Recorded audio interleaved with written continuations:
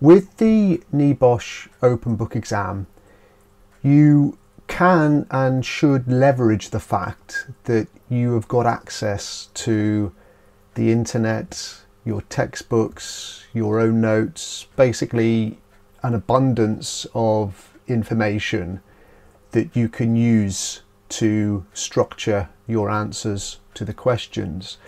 But this can lead to a situation where you find yourself drowning in information. It can become almost overwhelming, because I don't know if you can identify with this, but you can have God knows how many browser tabs open. You've got your textbooks and notes strewn over your desk. You've got PDFs open on your computer as well. And it can lead to a feeling of being sort of stressed out and overwhelmed by just the sheer amount of information that you've got sort of coming at you. So what I want to do is go over a couple of things that you can do, a couple of methods that you can implement to help you to calm that down a little bit. And the objective here is to help you quickly and efficiently get straight to the information that you need, and you're going to be able to directly apply it to the question that you're working on. Now, I will stress that these methods are not supposed to be taken as an excuse to not become very, very familiar with the course syllabus. That's a key thing that you need to put some work in, and be very, very familiar with the course syllabus and the structure of the course, and of course the content of it. But let me go through a couple of techniques. So the first one, this one really applies if you're doing an online course, is to use the search function within the online course platform that you happen to be working on. Let me demonstrate this to you using our own Stockwell Safety's own online learning platform. What I want to do is just let's look at a question justifying health and safety improvements, let's say. I won't go over the scenario, I just want to quickly get to the question. So what financial arguments could you use to justify your proposed recommendations to segregate forklift trucks and the workers? Obviously what we're dealing with here is financial arguments. So what you can do is use keywords.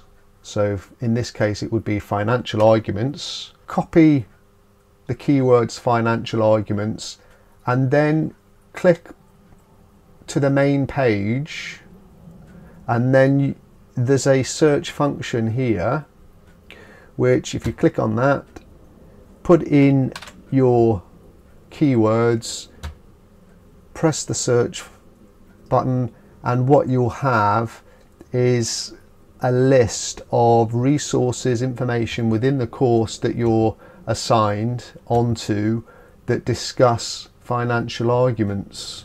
Another one involves using, again, keywords. The way to do this, and again what I'll do is I'll use a question to demonstrate this. Say we've got managing contractors. When selecting external contractors, what would you consider when assessing their competence? Keywords here I would say are external contractors. Copy that, go open up an internet browser, paste it in, but then follow it with the initials HSE for Health and Safety Executive, and that will bring up, when you hit enter, you've got search results that are from the HSE's own website.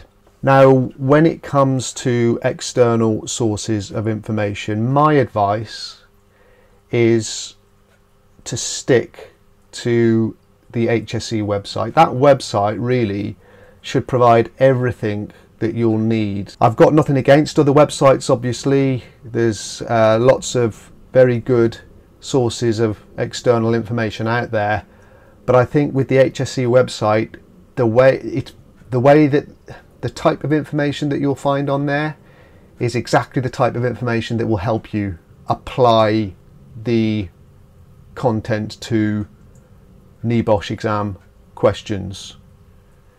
You don't need to go necessarily all around the houses looking at all sorts of different websites.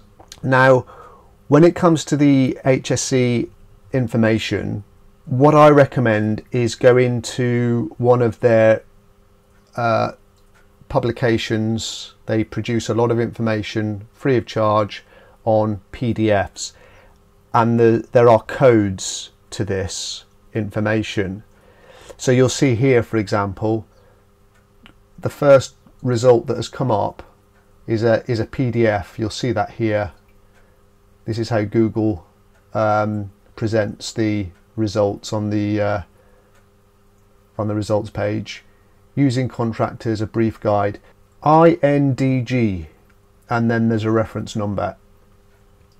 So INDG is a group of guidance documents that are published by the HSE. The INDG stands for Industry Guidance. There's also another set of PDFs that have got the abbreviation HSG followed by a reference number. That stands for Health and Safety Guidance. And there's another one that has got the initial L in, and then there's a reference number. That is legal. The L stands for legal. So for example, L5 is the reference number for COSH, Control of Substances Hazardous to Health.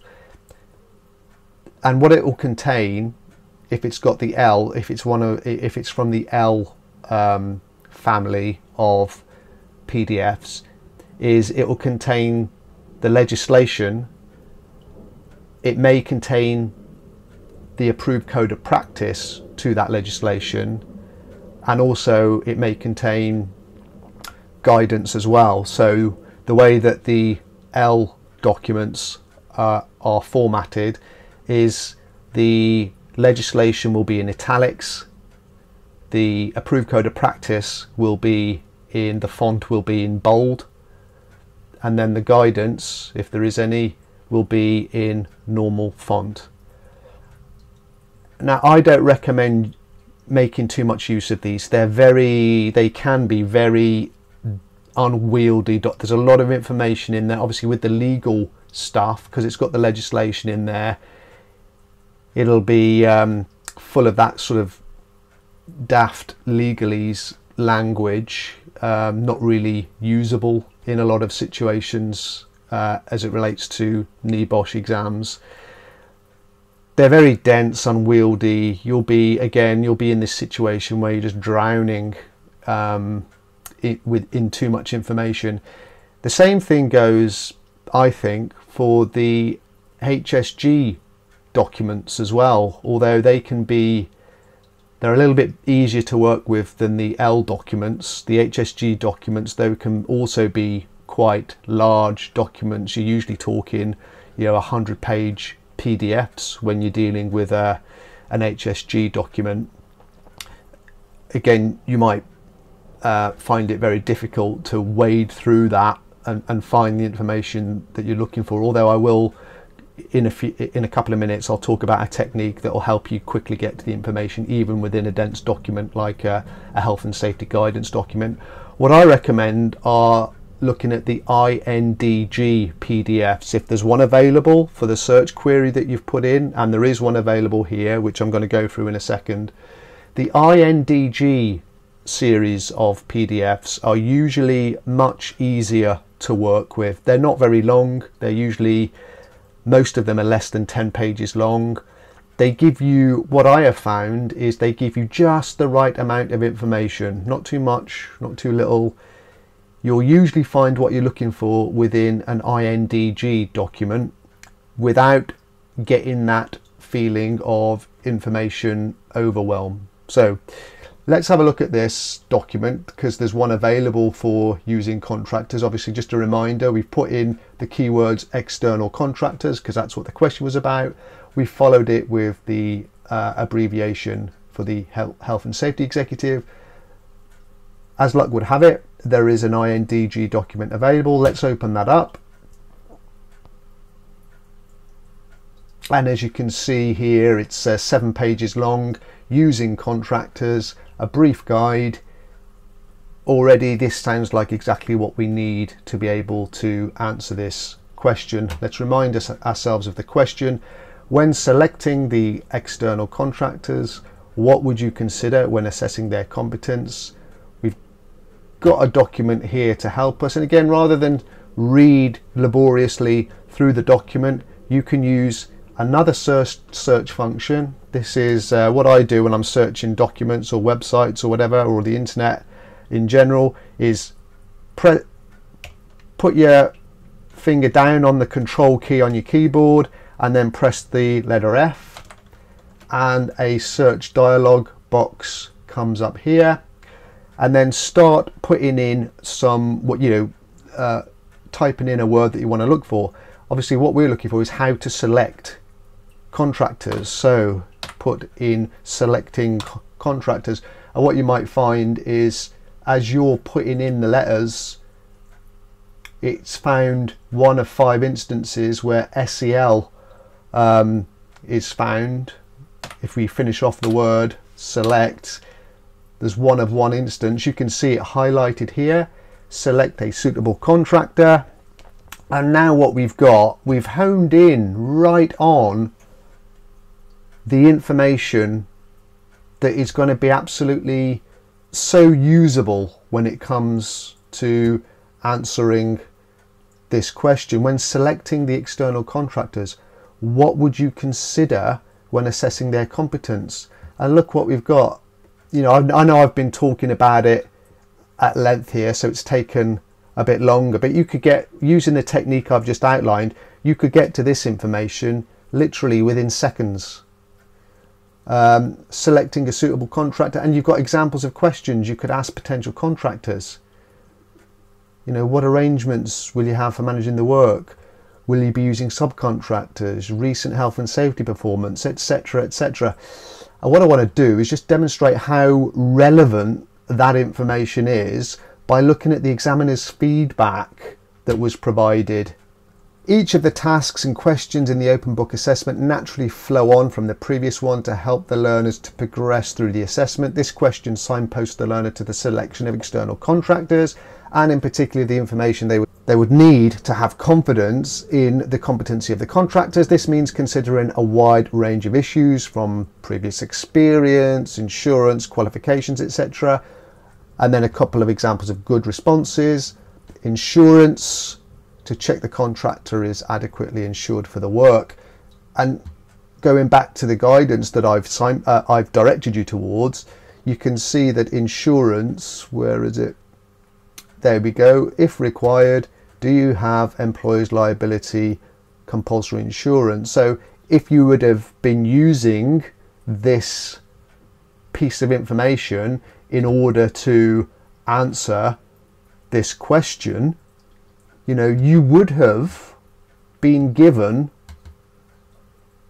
relevant information. You'd have found the relevant information. You would have gained marks. Accident records, again, if you would have gone to this piece of information, what is your recent health and safety performance? How many accidents and cases of ill health have you had? Has the HSE taken any action against you? This is all relevant stuff. HSE notices are mentioned in the examiner's feedback. To get to this information, all we really did was, from the question, pick out some key words. External contractors, we've put it into an internet browser, we've followed it with HSE. An INDG document was number 1 in the search results, and we know we're on the right track. We've selected it, we've gone into the document, we've pressed Ctrl and F, We've started writing selecting contract, but we didn't even have to write the entire search term, because we could see that as soon as we started putting it in, the power of this search function took us straight to the information that we needed. We didn't have to wade laboriously through a dense and complicated document. We didn't have to go on down the rabbit hole, clicking link after link after link on website after website, trying to find some information that we could use to answer the question. We got straight where we wanted to, where we needed to be, with just a couple of keystrokes. And the knowledge of how the HSE presents their information. I'll just recap on that. What you're on the lookout for is, I don't recommend going on the HSE website directly, because again, what you might find is that you're on a link clicking, you're going to fall down a link clicking rabbit hole, and you'll get lost in information overwhelm. Look for these, the INDG guidance documents, industry guidance documents. I'm not saying don't use the HSG guidance documents, but be aware that if you are going to click on a PDF of an HSG guidance document rather than an INDG industry guidance document, is that with an HSG document you're going to be dealing with a very long document, but you can do that search function within that document, just like I've shown you with the INDG document. But the difference is that if you're going to put in, because there is an HSG. If I put in contractors HSG,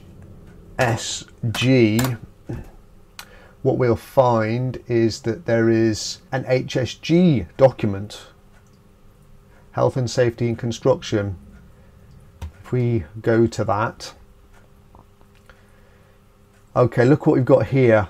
This is page one out of a document that's 141 pages long.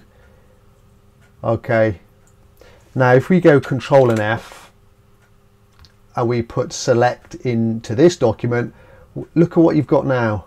You've got 37 instances where, you know, you're gonna have to, you're eating into your time now, trying to find what you're looking for. You know, the document's too big really to work with. So it's selecting the safest means of access. That's not what we want. Selecting a safe system of work at height is not what we want. We want selecting external contractors, but we can't find the information. This is where overwhelm comes into it. It's getting a little bit stressful. So I'm not saying that these HSG documents are not useful. They can be. Just be conscious of the fact that they are big documents, whereas what I think is better, a brief guide using contractors, bang, you're there. You're right into a brief document that's going to take you right to the information that you need without it being stressful or overwhelming. Hope that's been useful. If you've got your exam coming up, best of luck with it. I hope you've got some value out of the video that you've just seen. If so, I'd like to invite you to subscribe to the channel so that you can be alerted to when we produce and upload more videos.